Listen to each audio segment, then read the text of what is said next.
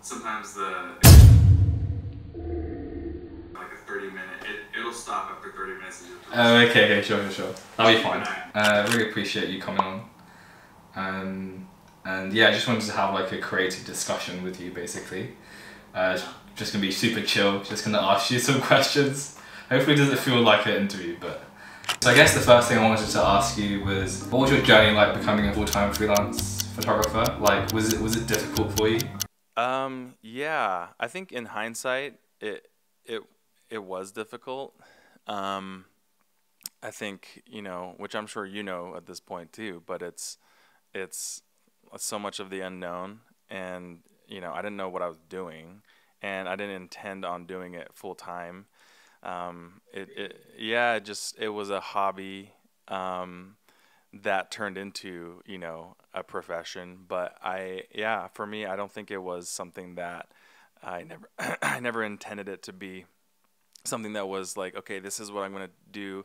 I think as I did it, and the more I just practiced, the more I fell in love with it. And I think it was more that aspect of it, the the love for it and the joy that I found in it, that motivated me to like stick to it, as opposed to, it being a business choice, to start off with. I remember you saying that you were working for Uber for a bit just to like try and make ends meet, and then you had to work out how to make like double the income, right, from your photography. And that's crazy pressure, man. That's crazy pressure. It was a lot of pressure. It was, I mean, I left a 9 to 5 essentially, um, 40 hours a week. I left that to then double the amount of hours I was working, essentially. I think I was working about 80 hours a week. Like you said, yeah, I was driving Uber.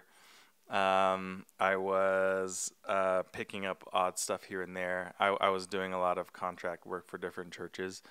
And so it was just all over the place. And so, and obviously with photography, it's a three-part job, right? You have to find the work, which is work, and then you have to do the work, and then there's post-processing. So you have to um, take that all into account, So it just takes up a lot of time.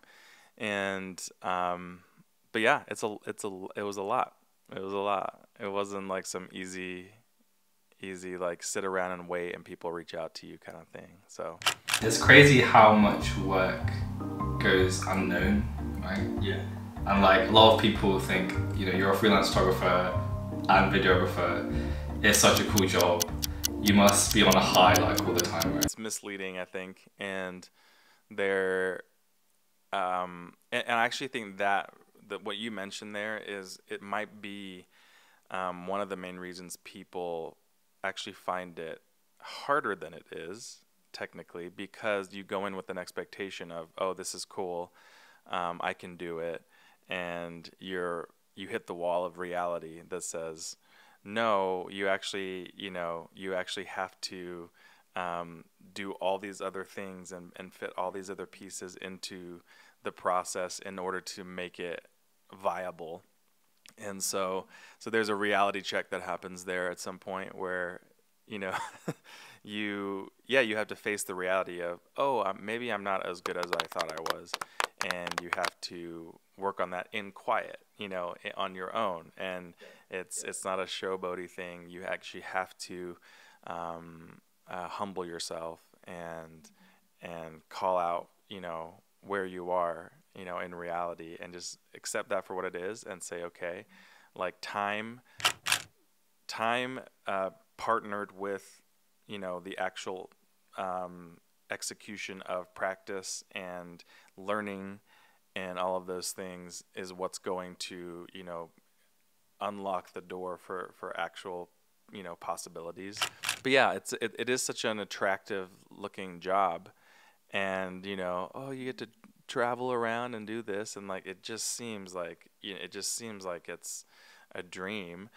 And so and that's all that we see on the other side of it, right? We see people traveling around taking photos of pretty places, and yeah, and then you're like, oh, I'll do that too. So yeah, that's the hard reality check of, you know, it's not like that. I mentioned it in my most recent video, which is, do you still struggle with imposter syndrome being creative? Because obviously you've done it for like, how long, like 6-7 years now? The best way to tackle imposter syndrome is to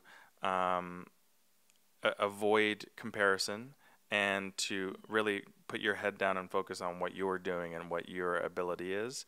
And as long as you are in a position of, hey, I'm never going to stop learning and I'm never going to stop trying to glean information from other people or, you know, circumstances, as long as you're in that position, I think it does help eliminate the kind of crippling symptoms of imposter syndrome, because I think imposter syndrome has to have some kind of connection to comparison, right? Because you are saying, well, I'm not as good as this person, or I'm not where, you know, whatever. You know, at this point, like, it doesn't really matter to me. Like, I'm not trying to compare myself to anyone, which it's obviously easier said than done, but it is true. Like, most of my like inspiration comes from anything but photography, you know. So I think that helps with that, because I'm like, I'm not comparing myself to this person. So so yeah, for sure. Yeah, so on top of that, discussing about your inspiration, I was quite curious as to whether you have any favorite photographers, and if you could list 3, that would be great. For me, you're one of them, and then That's amazing. it's probably Nirav Patel as well. Yeah, he's up there. And then maybe Tyler Mitchell. Wow. Okay. Great taste.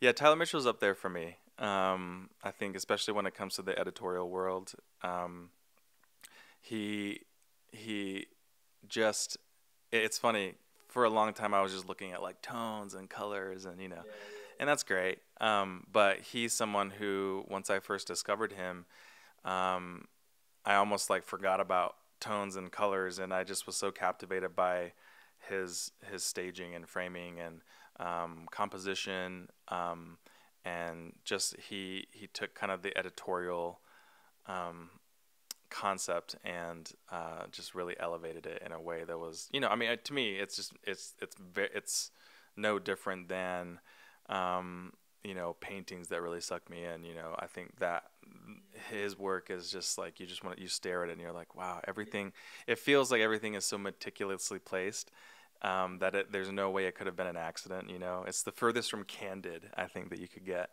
And so yeah, I love his work. Honestly, I mean, yeah, I think what you mentioned, those guys are amazing. Yeah, photographers.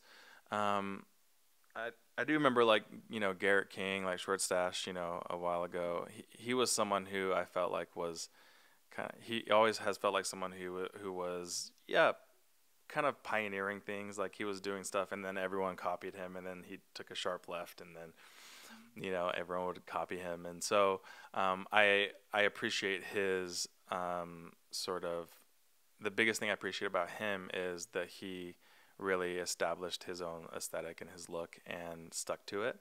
And I think it really separated the wheat from the chaff in other photographers, because, you know, if you're one of those people who are like, oh, I'm going to go copy him, which, you know, early days I totally was. I was like, yeah, I'm just going to go try to make my photos look like him.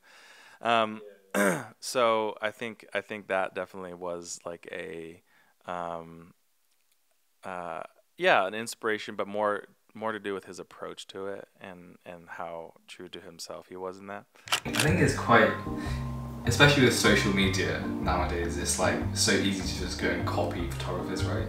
And I think that's why it's so hard to try and find your own style and to develop that. But as you mentioned, it takes a lot of time. It might take 10,000 hours or more, right? So with that, I guess, do you have any like tips for people starting out photography, trying to discover their own style and everything? Because I think at the moment there's that really, it's either like, because what I've seen on Instagram is like, it's either cinematic or it's like warm tones. Circling back to what you were talking about with like, you know, stylistic, finding your voice, and, you know, that really is, and I think we've talked about this earlier when I was in the UK, not just the importance of finding your voice, but the structures that you need to have in your life to be able to support that that decision and that commitment to it. There is a large portion of people who I think desperately want to find their voice in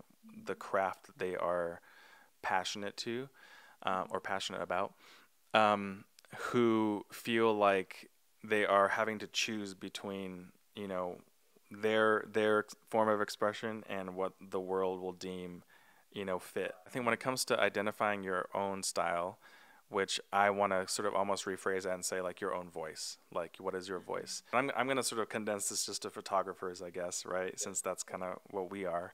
Yeah. But in terms of photography, like, you know, understand that like the things that you take photos of are a subconscious, at least, reflection of like what, you know, what you are, and like, you know, it's showcasing what you're drawn to. It's showcasing where you find beauty, where you find where your attention goes, right? And so being mindful of that and being aware of the process, like you know, verbalize the process. So it's almost like being a creative, we almost have like an identity crisis because we're almost into so many different things, right? Yeah. Like you mentioned, you did music for a long time, now you're doing photography, and then you're into video as well, and I'm sure so many other creative things. So it's like, how did you know that you wanted to go into photography? Yeah, I think you talked about this too, but you were talking about how you have all these different avenues too, right? Because like there's YouTube, there's you know, photography, there's fashion, there's all these different things. So I think I understand the concept of feeling like you can't do there's no way you can do all of those things, so you got to pick one, which sounds like, you know, what our parents would maybe say to us, you know, pick one, like pick one thing and like stick to it, you know. And so I think with that, there's probably a sense of, yeah, you know, jack of all trades, master of none, right? There's no in between. Like you can't be amazing at all of those things, surely. So you should just pick one thing and stick to it. Well, I in a sense, I agree. In a sense, I think that you have to find, you know, a lane that you can occupy and do it excellently. Like, you know, and, you know, I'm sure depending on the person, you know, that lane is probably a lot narrower than maybe some other people. But for me, yeah, like I'm not necessarily like planning on going and becoming a musician or like doing all these other things. Like I have really kind of picked a lane, but what I will say to that is that I think it's really important to not just say your lane is photography, because I don't think that is necessary. I think what a better question might be is like, well, what, especially when you're breaching into sort of the how to make this a sustainable living kind of thing, what is it that you bring to the table that is a solution for someone else? You know, obviously, you know, and I was sort of naive enough to think, well, photo and video are kind of the same thing, so let's just do both those things. Not the same thing at all. So you know, I've spent a couple of years just like focused on video and trying to be sufficient in that, and still learning, you know, a ton about it. But I think that the principles are still the same, you know, with what I'm trying to do is like my heart is to tell stories. My heart is to unearth things that a lot of other things can't showcase, you know. So through photo and video and a lot of that, the mediums in that, there's always an opportunity to tell a story. And so, you know, I think as long as that's for me, that feels like my lane. Like if I can help tell a story, so then now I'm kind of like, well, you know, brand work, I really try to work with clients that want that same thing, going back to like taste, right? Like, yes, we want a more storytelling approach, not just, hey, take a photo of our product. So if anything aligns with that part of it, then great, you know, I'm your guy. And so I would say when it comes to picking something, you don't have to pick necessarily, you know, the object that that's in your hand that's gonna, you know, that you're gonna do the work with, but pick something that aligns with, you know, your heart and your vision for, you know, almost like your, you know, your calling, your purpose, right? It's a matter of understanding what role each of those things play, and embodying all those things and embracing those things and almost like packaging it in a way that makes sense to other people. I want to thank you so much for coming on, and it was great talking to you, man. That's it. Alright, thanks so much, man. Wonderful talking to you, man. Yeah, you too.